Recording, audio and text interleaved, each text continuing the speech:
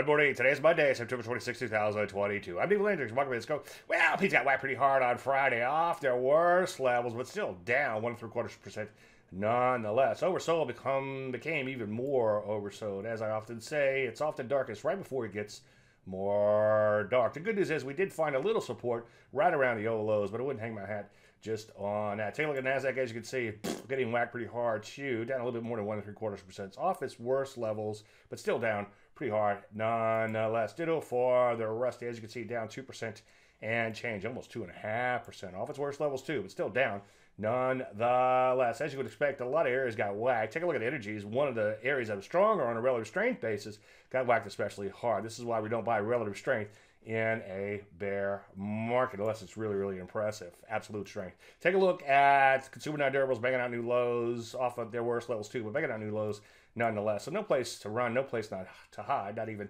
in the non-durables. So what do? Well, I would sit on my hands and let this thing work its way out. On the next bounce, we could see some shorts, obviously. Any questions? As usual, Dave at DaveLandry.com. I'm Dave Landry. You start the market minute.